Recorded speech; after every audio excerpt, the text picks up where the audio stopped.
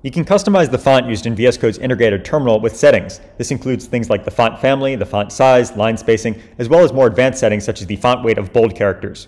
To get started, I'm going to open up my settings using Control Comma or Command Comma on Mac, and I'm going to say terminal font. And you can see I have a bunch of settings related to the terminal font here.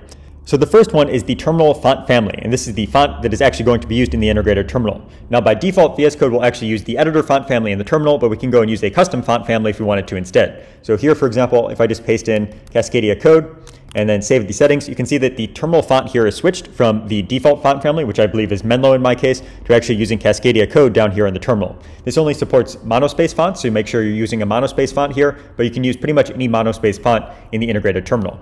Now another thing you might want to customize is the font size. So we can go in here and increase the font size if we wanted to. So let's just go and bump this up. We could say 14, for example, to really increase the font size, or we could go down to something like 8 to really decrease it so we can see a lot more at the same time in this terminal here. Let's just go and reset this to something like 12 again. And then you can see that I have things that also let me control the font weight. So I can customize the font weight, the default font weight here, the font weight for bold characters.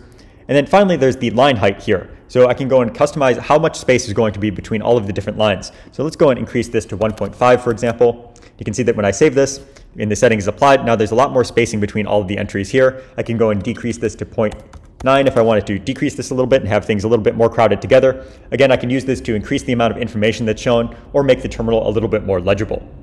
So that's just a quick look at some of the font settings for VS Code's integrated terminal. Try adjusting some of these settings and find the ones that work best for you.